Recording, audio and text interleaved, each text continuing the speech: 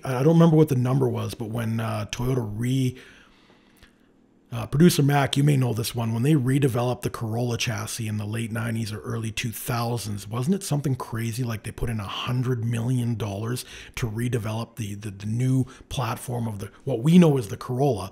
But in Japan, you got to remember, in a lot of Asia, the Corolla was 4 different chassis. Here, we just got the same looking car. $100 million. That's nuts. To develop the chassis they would use for the next 15, 16 years of a Corolla.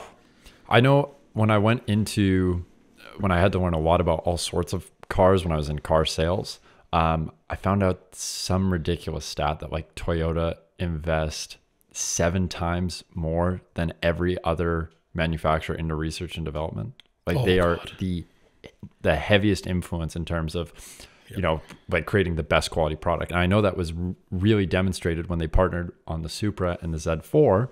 And that deal almost fell through a couple times to my understanding, because Toyota would go get BMW to stress test the parts that BMW manufactured, and they would fail every Toyota. Yes. Yeah, they would fail every Toyota. Just because you said that, and this is something I'd learned from producer Mac, because I used to race beater Corollas.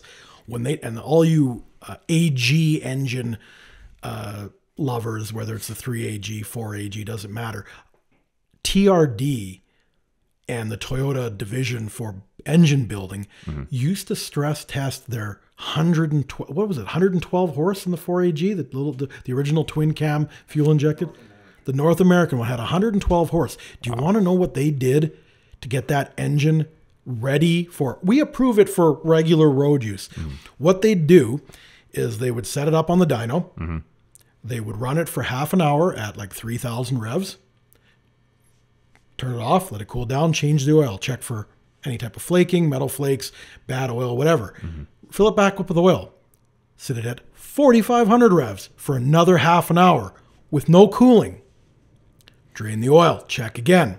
They did this 4 or 5 more times and then upped the red line to a level that was higher than what they sold the car for, and drove it for another, ran it for another half an hour. That's insane. If it survived without cooling, that's crazy. They decided that engine was good enough for you to use in your road car. Wow. I didn't know that. That's pretty cool. But this goes exactly what he's saying. Toyota has the highest level of R&D. So when people we used to come to me like, oh, no, Honda's the best for racing, blah, blah, blah. I'm like, yeah, Honda makes great cars, but I'd rather have something so overbuilt